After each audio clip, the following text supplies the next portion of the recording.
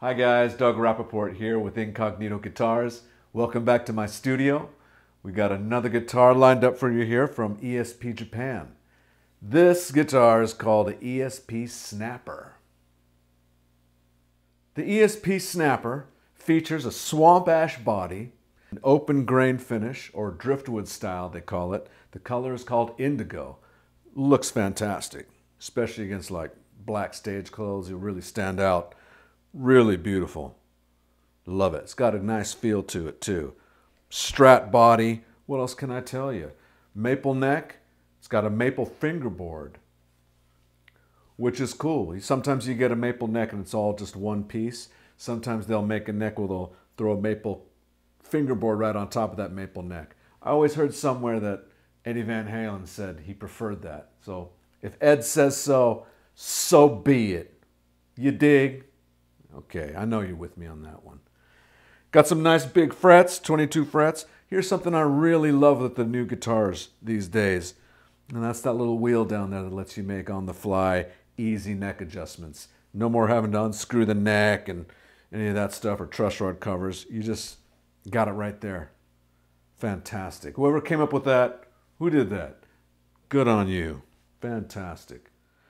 The guitar features Seymour Duncan pickups, HSS configuration, vintage hot stacks for the single coils, and then this one is a 1959 or 59 custom hybrid.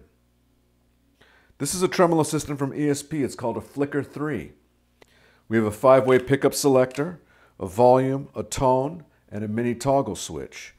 The tone knob is a push, and it pops out like that. It's a push pop out. I came up with that on my own. The idea when you pop out the tone knob is it gives you different capacitance options. Try saying that fast 5 times. Even once. Very difficult. Anyway, I'll give you some examples of how it sounds in a little bit here. But anyway, that's what that does. As you can see, as I have this guitar flipped upside down, we've got locking tuners from Goto. And this makes string changes very fast and actually provides great stability tuning-wise. Okay, without further ado, let's check out how this thing sounds. We'll start on the neck pickup of the volume kind of low. Here we go.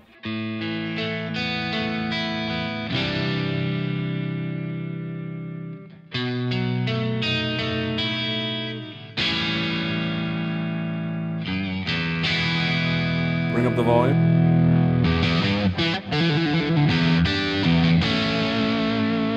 Up a little more.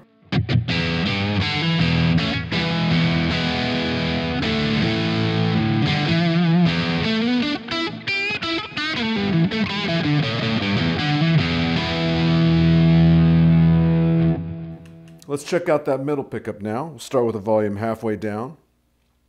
I really like the way this pickup sounds. It's got a real Texas blues kind of tone. But we'll start with the lower volume.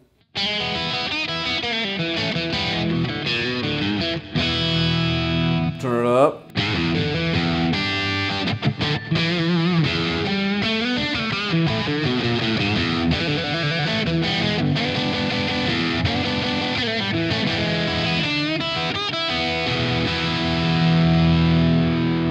Go to the bridge pickup now.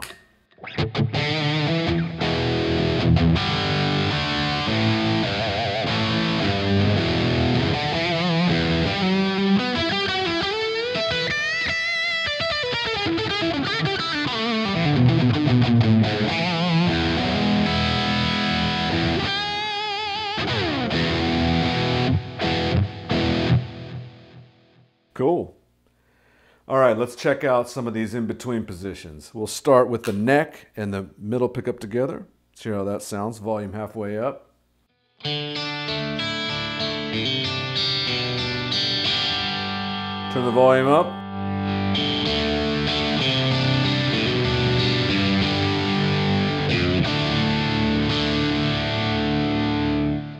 Nice. We'll do the bridge pickup and the middle pickup together. See how that sounds. A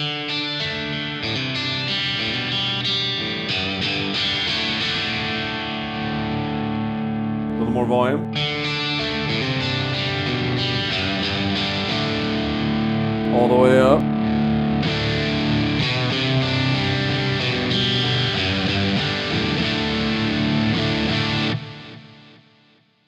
All right, let's mess with this push-pull capacitance tone knob down here. All right, so if I'm playing the bridge pickup and I turn this down while it's pushed in, it just cuts those highs like a normal tone knob. Now I'm going to pop it out and we'll hear the difference.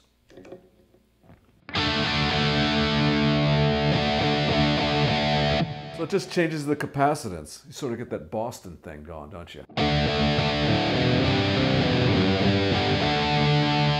And it varies as you turn it.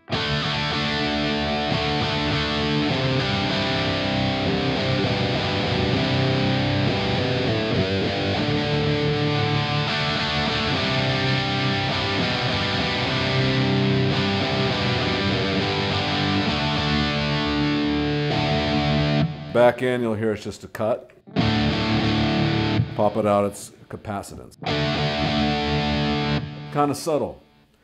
A lot of options. Yeah. Guitar gets excited. All right.